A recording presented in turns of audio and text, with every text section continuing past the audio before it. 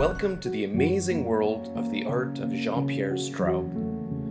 In a technique known as marquetry, Jean-Pierre uses wood inlay veneers to create incredible two-dimensional artworks. Jean-Pierre learned his art from his father, a master cabinet maker, and he's been producing marquetry for almost 40 years. Remarkably, he still has the first piece of art he created as a boy in 1963. And he's delighted to show his original artwork to anyone who has a chance to visit him.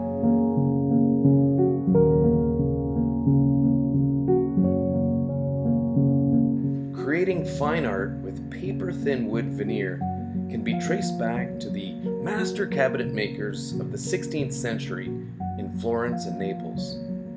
Other than the introduction of electricity, the tools remain the same: a tiny saw, sharp knives and chisels, glue, and an extremely steady hand.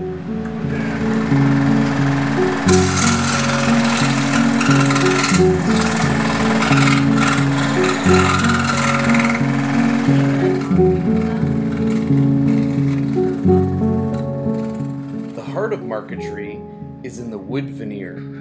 Jean-Pierre uses over 60 types of wood from around the world, including Africa, Arabia, South America, and Europe. Jean-Pierre starts with a photograph of the subject he wants to create and turns the photograph into a segmented drawing on paper. From there, he begins the painstaking technique of laying down the veneer. Over 400 pieces in the larger works. To stick the veneer to the paper, Jean-Pierre uses traditional fish glue that he warms in a little pot. The glue is okay when it's fresh, but after a few days, it can become rather smelly. But I like it, Jean-Pierre said. Fortunately, the smell of the glue does not accompany the finished work, as the marquetry is removed from the paper and fixed to a sturdy wood backing for framing.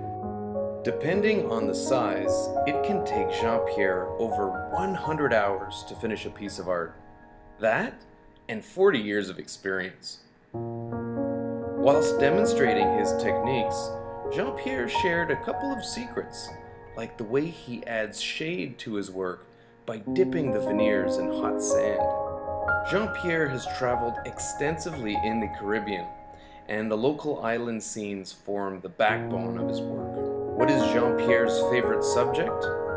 Always the last one I finish, he says, which pays tribute to the way he continues to experiment and redefine his craft.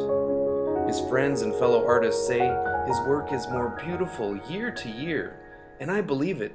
It's fair to say that Jean-Pierre's marquetry could stand alongside the best in the world. In addition to the artworks that you see featured not only in this video, but in the Dreams Boutique in the Mahu lobby, Jean-Pierre is a creative artist that has the ability to work on commissions as well as unique custom pieces. So speak to your art director for more information.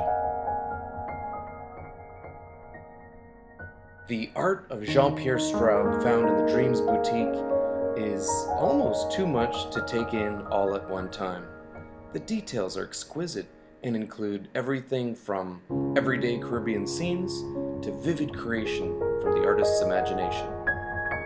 Although the local scenes are the best sellers among hotel guests because they represent not only stunning unique artworks, but also a souvenir from the